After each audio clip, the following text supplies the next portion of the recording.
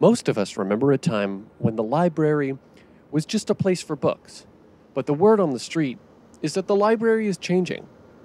The idea of the library as a fortress of knowledge and occasional solitude will always hold a special place in our hearts.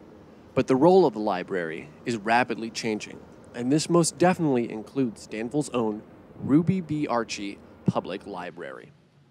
This is Russell Carter. He's been the director of Danville's library for 2 years and has followed the trend of shifting the emphasis away from books and towards the community. Libraries in general are evolving and have evolved, really since the first library was created. And more recently, it's been a focus on library as place. So this isn't just a warehouse of books, a place to come get your DVDs. It's a community center. So we like to be involved in the community. We like when the community has a voice, and all of the community has a voice. So, our idea is that when you walk into this building, you're the most important person here. We've made a lot of investments in the building to give it that feel of you come here and there's more than just one thing.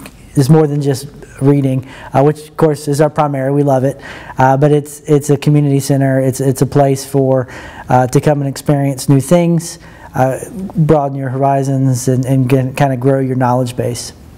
With the act of turning towards the community, you quickly learn that every community has a unique voice, and several thought our own voice was in dire need of celebration. Reflections of Home Arts Festival will be this year, September 22nd through 24th. We have programming here at the library on the 22nd, 23rd.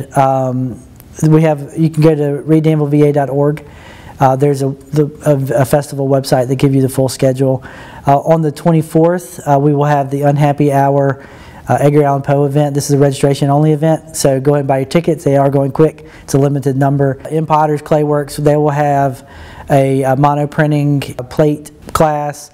Dan River, the art collective, will have they'll have a barn quilt painting class. So those are some of the events that we'll have in the community.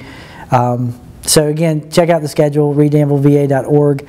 You can sign up for all the programs, 799-5195. Danville has a strong artistic voice here, and arts is a large encompassing concept, right? We are a community that's always prided ourselves on being inclusive. We're hoping that this arts festival will kind of inspire the community to be creative. I'm hoping that that's the big impact, and that as this continues to grow, as years goes on, that a lot of individuals will be inspired and to be involved, and then that we could just have a good celebration of Danville and the people that exist here.